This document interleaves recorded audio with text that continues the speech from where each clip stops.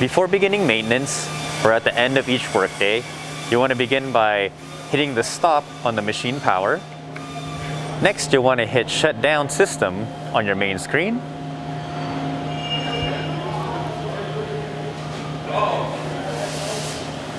Now that it's safe to turn off your computer, you want to come back down and turn off the control circuit.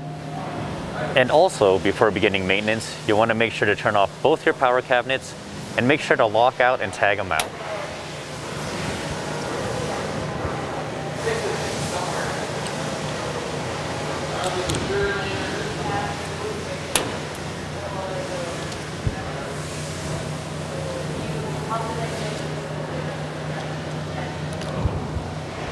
Before beginning the maintenance, you'll also want to shut off your air supply. And don't forget to lock out and tag it out. So when greasing the bearings, you want to make sure it's done every 3,000 cycles. Here we have our back section ball rail, which will move your lock bore location. One here, and then here's the last one on the end of the ball rail. For the width adjust for the back section, it has 4 bearings, 2 on the left, 2 on the right, 1 in back and 1 in front. The back section shift also has 4 bearings, 2 per side, 1 on the bottom, 1 on the top. So for your bolt drill, there's 4 bearings, 2 per shaft. You want to just push it out and you'll have access to them. On your bottom face bore, it'll be connected to 2 shafts behind it. Each has 2 bearings.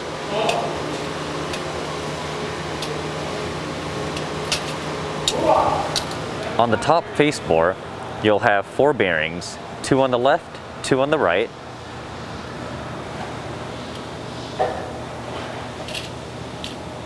On the 6-shooter ball screw shift assembly, there's also 3. 1 here, here, and here. On each doorstop assembly, there's 2 bearings per side, 1 in the front and 1 directly behind it. On our 6-shooter assembly, right under the hopper stand, we have bearings on a shaft, and there'll be 3 of them, 1 on the left, 1 in the middle, 1 on the right, and the Zerk fittings will be pointing towards the back section. Since the top bore is driven by a belt and a shaft, we have 3 bearings, 1 on the top, 1 in the middle, and 1 under. For the 6-shooter Y-axis vertical assembly, we have 2 rails, and they each have 2 bearings per side, 1 on the bottom, 1 on the top. On the 6-shooter Z-axis, we have 4 bearings, 2 per rail, 1 in the front and 1 behind it. So for the routers themselves, and including the chisels, they each have 2 bearings, 1 in front, 1 in back. For the chisels, the Zerk fittings will be on the left side for the left chisel, right side for the right chisel, and for the pre-drill, counter router, and router themselves, they'll be in the front, and those will actually be interconnected with the bearings to the back. For the router heads, there will be 4 bearings for the horizontal shift. 1 on top, 1 on bottom, and same on the opposing side. For the vertical, there will be 4 bearings, 2 per rail, 1 on the top, and 1 underneath it. So under the router heads, we have the Y-axis ball rail bearing, and there will be a Zerk fitting on the bottom and the top.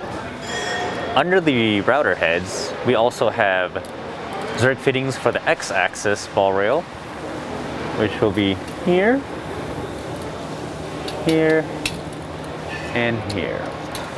And under the router heads Z-axis, we have a bearing here and 1 in front. The router head X-axis also has 4 bearings, 2 per rail, 1 here, 1 in front of it, The router head Z also runs on a rail bearing, which is 2 per side, 1 in the front and 1 in the back, but please remember to refer to the owner's manual for all greasing locations. When it comes time to change out your screwdriver bits, you want to simply turn off your air valves, push forward a hair, slide that over to give you more room to access the bit, pull your chuck back, pull forward on the bit, comes out, get your new bit, bring it back in, pull the chuck back, slide her on in, and then make sure to push forward, pull that back, and then don't forget your air. So if you notice the cuts on your door or jam aren't as clean as you'd like, more than likely you'll have to change out your router bits. So for example, I will change out the counter router. Simply put your tooling on, break it loose, pull out the old bit, grab your new bit, and also you'll want to grab our made jig. It'll be located on top of your Maytag, and this will bring you to a close depth. So we'll put that on there.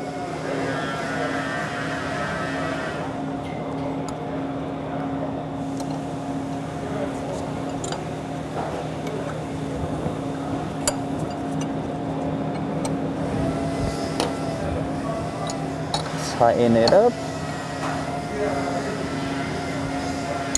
And then we'll go into the calibration screen and make any adjustments needed. Now with our new tool in, we'll want to come to our calibration screen.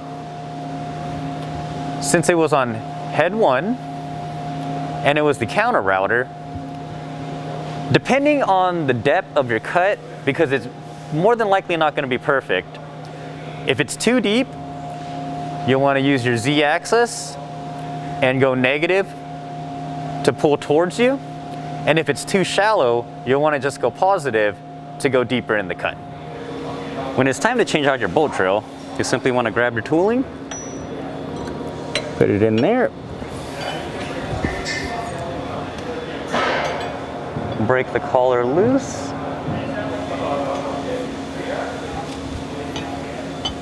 and simply take out your old tool, bring back your new bit, and when you put it in, the depth's not too important, you just don't want it bottoming out.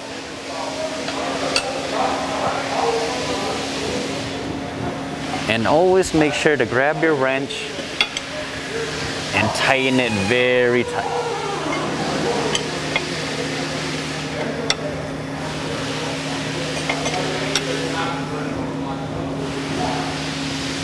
When it's time to change out your faceplate router, you'll want to loosen these bolts, completely take them out. They are size 9/16.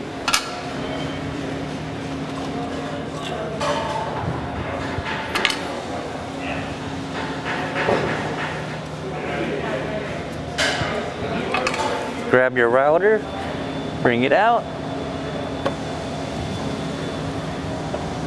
and you'll simply take your tooling, hold here, loosen that collar, take your old tooling out, bring your new tool in, and a crucial piece of this is you'll want the bit sticking out 52 millimeters from the collar to the top. Doesn't have to be exact, but a neighborhood number is very nice. The reason for that is so it clears this plate right here. Simply put your tooling back and then reassemble, retighten your bolts. After you have your turret set to where you want, we have it set in silver for 3 degree, 1 inch. But if you wanted to go to 0 degree, all you'd have to do is loosen these 2 bolts, which are 9/16, slide back, and the longer bolt will be your 0 degree, and the short bolt will be your 3. And then you'll simply slide the router forward and retighten your bolts. So when you have your router back together and it's all fitted up, you'll want to do a test run, and if your depth is too deep, you'll simply crack this bolt loose, which is a 1/2 inch, adjust this further forward to compensate for that depth, and if it's not deep enough, you'll simply want to pull back on it and compensate for that depth. All right, so let's replace our top bore bit. You'll want to start with taking off this dust collection cover. There will be 4 5/32 size bolts.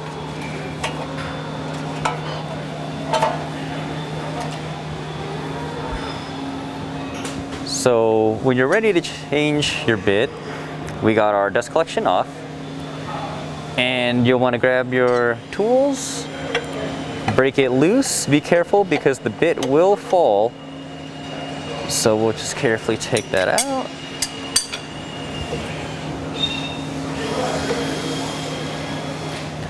And slide it on out. And there's no special depth with this. You simply want to just bottom it out on the collar and tighten that back up.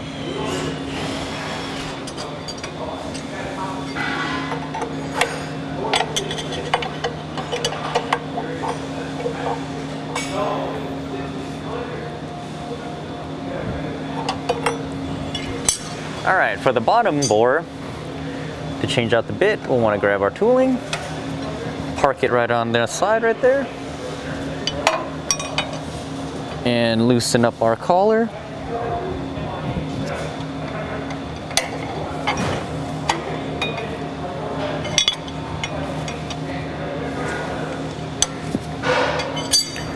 Once the collar is loose, we can simply pull our bit out. All right, so with the collar loose, we'll grab our bit. Please be mindful, it's very sharp, so please be careful. All right, grab your new bit, and you'll simply want to just put it back in the collar. There is no designated height or anything for this. You'll want to just bottom it out on there. And then grab your tooling and retighten very snug. So at the end of each day, you'll want to just do a general blow off. Start with the eyes.